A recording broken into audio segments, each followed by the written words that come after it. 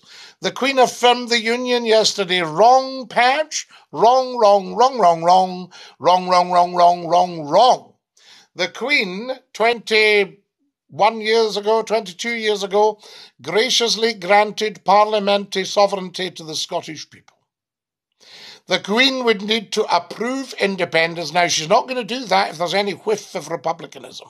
So these people just need to go away quietly and fade away. Any of your anti-monarchists are anti-Scots, anti-independence, anti-everything. Now, it's happened before. These people don't realise it because they know nothing of history.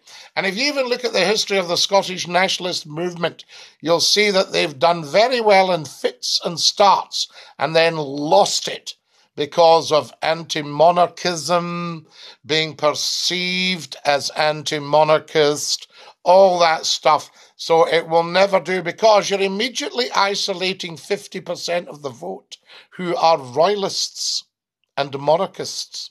So the Queen did not affirm the Union. She affirmed that she is the head of state in Scotland. And that does never, ever, ever change because her heirs and successors will take over in perpetuity when she's finished with